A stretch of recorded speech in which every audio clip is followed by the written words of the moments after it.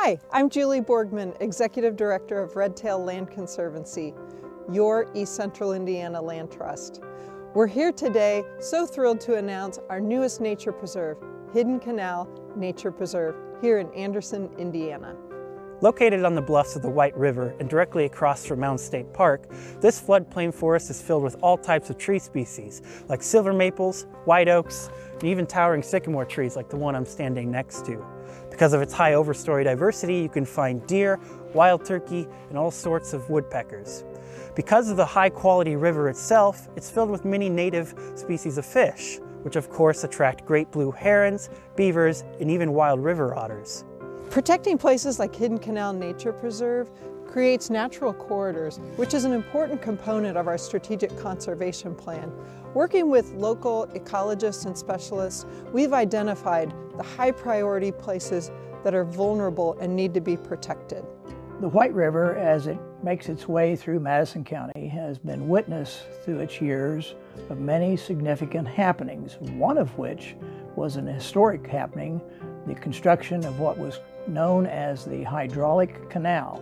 Hydraulic Canal would be different than normal canals that you might be used to, which moved people and goods.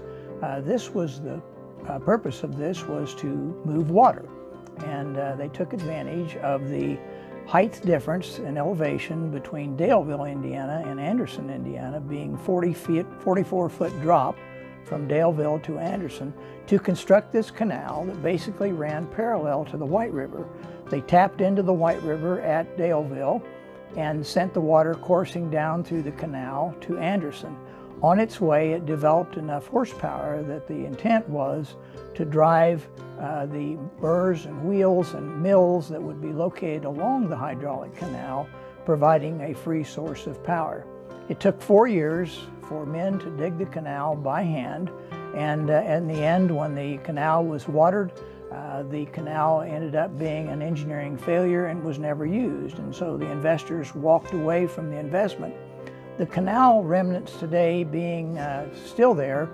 The original length of the canal was some 8 miles in length, and a little over half of that is still there, has not been disturbed. The other half has been disturbed by development, and I'm so pleased that the Red-tail Land Conservancy has acquired property along the White River that includes a remnant of the Hydraulic Canal that will be preserved now forever. So as Madison County historian, I couldn't be more pleased.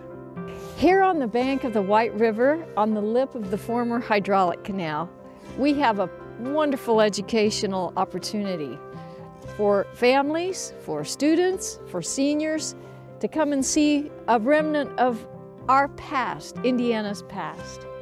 We can stand in one spot and see probably 15 different species of trees. We can hear a pileated woodpecker across the river. And in just a few months, we'll be seeing the spring wildflowers come out. A marvelous opportunity for education here. And we are so lucky that we are growing a protected space along this river corridor in Anderson. Before Hidden Canal Nature Preserve is open for you to visit, it will go through an extensive ecological restoration process to remove the invasive plant species. It may take a few years for it to become a beautiful, biodiverse, and healthy habitat, and you can help us make this happen. With your donations and your support to Red-tail Land Conservancy, Hidden Canal Nature Preserve can become an outdoor recreation destination for Anderson and all of East Central Indiana. Thank you for supporting Red-tail Land Conservancy. It means the world to us. If you'd like to learn more about how you can support the work we're doing here at Hidden Canal Nature Preserve, or our land conservation options and our strategic conservation plan, please visit our website at www.fortheland.org, where you can help create more places where people and wildlife thrive.